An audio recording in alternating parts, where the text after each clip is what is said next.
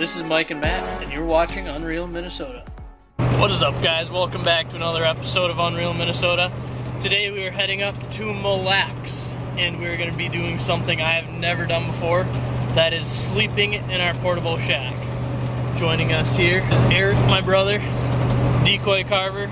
We're going to be spearing during the day, heading up early right now. It's 7:30. Going to set up spear all day long in the shallow water, and then right around sunset we're going to move up, set up deeper, and go for some walleye at night. Hopefully they're biting, keeping us awake, and we're catching fish. I've heard that this is not going to be fun. It's going to be cold, going to be miserable. Hopefully we survive the night. Yeah, hopefully we see you in the morning. Basically, it's going to be a little different. I'll be updating you. Not going to have the cameras rolling too much. We're going to be out there for over 24 hours straight on the lake.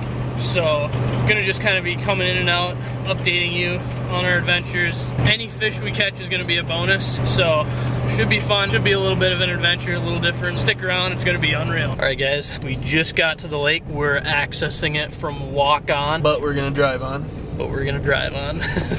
And just paid the road pass here. Got a lot of snow this weekend, but this road looks pretty good, wouldn't you say? Oh yeah. We're gonna try and find a spot to spear in 7 or 8 feet of water. I think the water should be pretty clear here. And there's a lot of houses already in this bay. A lot of marked spear holes have been spearing already. If you guys have walleye fished out here or speared, I'd love to hear how you've done, if any big fish have come out of this lake. I really don't know what to expect. Like I said, this is our first time out here. If you've done an overnight trip, I'd love to hear what you guys did or what you would have done differently if you could do it again. That's about all I got. I think we'll check in again once we get the house set up, a spear hole cut. Yeah, this looks good. I'm excited. All right, we just got to our spot.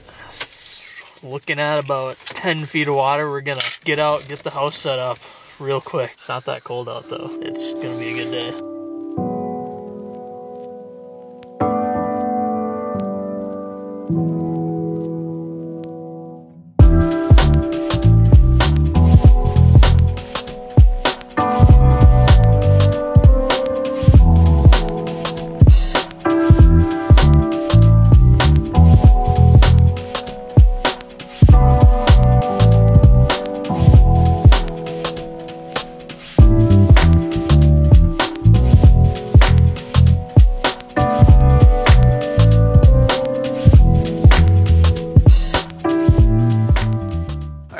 So, we just got set up here. Drilled a nice big spear hole there. Eric's getting the decoys set up here. So, tell me a little bit about what we're using. Well, I make these decoys. Wallace decoys. You're kind of sponsoring this video here. You're going to have a little deal. We'll put a link down in the description for your website. Pretty much everything on your website. What do you sell up there? Decoys, bags, hats, jig sticks soon. So these are custom jig sticks, custom decoys. You're offering 10% off for anybody who uses the code down in the description here. These things are fantastic. I've speared many fish over them. If you want to get onto some fish, these are the decoys to use. Take advantage of this 10% code here. So we're getting the decoys. We're going to drop them here pretty soon. Shut the windows here on our spearfish here, and it's going to get dark in here. So I'll probably turn the camera off and touch base again. Hopefully we have a fish. We got a tip-up set up outside with a big sucker minnow about 50 feet away. Let's get after it. Spinning. Flag just popped. Oh, it's spinning. Oh, yeah. That's a nice fish. Is it? Oh, it feels pretty big. Looks pretty big. It's going to be tough. You might need to get the spud bar so we can get him up. Scooper? What do you mean a spud bar? Something so we can, so he doesn't get stuck. Oh, here you go. Alright. Got him. That didn't take long at all. That is a nice looking fish there. Well, we'll give you a quick update. We just caught a fish on the tip up, probably about 10 minutes in. Solid half hour. Half hour. That's no fun. 10 minutes sounds better. 10 minutes in, and tried to pull a hook out, and I cut my finger really good, so we got it bandaged up. So, 2 mistakes so far. I started sweating when we set the house up, so hopefully my clothes can dry off. And I've already got a dinged up finger from the northern.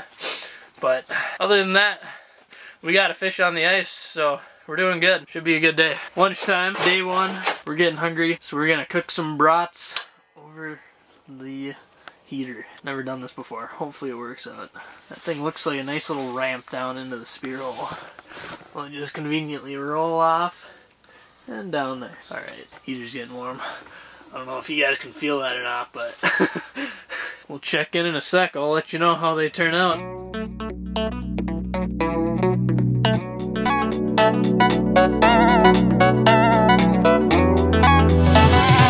We didn't burn the hot dog. How are they looking? It's smoky in here. Hot dogs are looking really good. Here we go.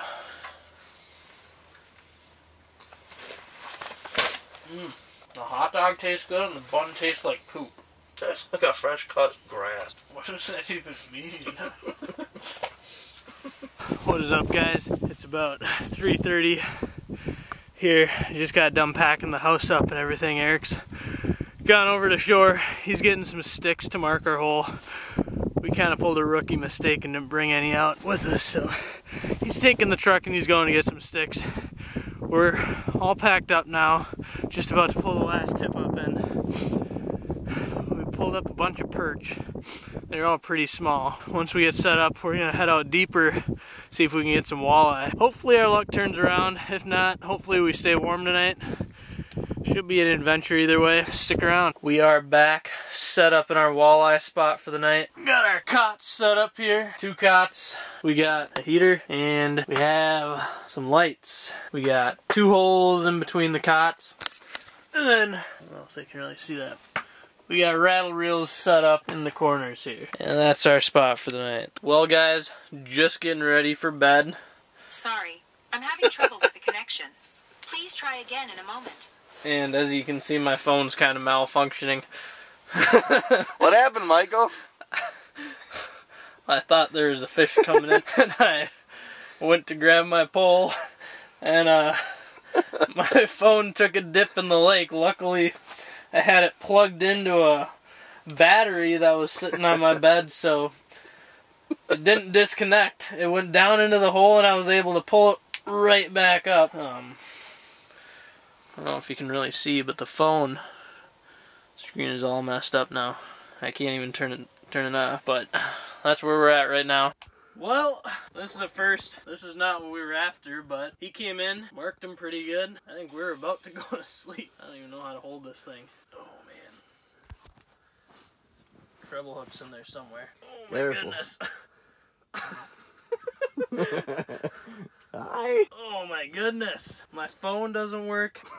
I couldn't even check what time it is to tell you. About to go to sleep. Oh yeah, I was about to call her a day.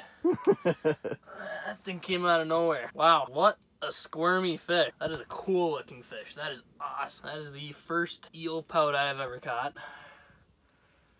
Look at the colors on that guy. Just gorgeous. Wow. Alright, so I've caught a pike, about a dozen perch, and now an eel pout. What is up, guys? We're up. It's about 5 a.m. It's cold. Our heater died overnight, so this is probably going to be the last update. We're packing up. We're going to head home. We didn't get any walleye. We actually didn't get any bites all night long. Probably got about a solid 4 or 5 hours of sleep. It was an adventure. I don't know if I'd go as far as to say it was fun, but we did it. Made it all night long in the house, which is kind of cool to say I've done, but like I said, I don't think I'll be doing this again anytime soon. If you guys have ever been brave enough to do this, let me know how it went. If you did anything different. Yeah, I think that's probably about it. Anything else we want to say? Eric's awake. Thanks for watching.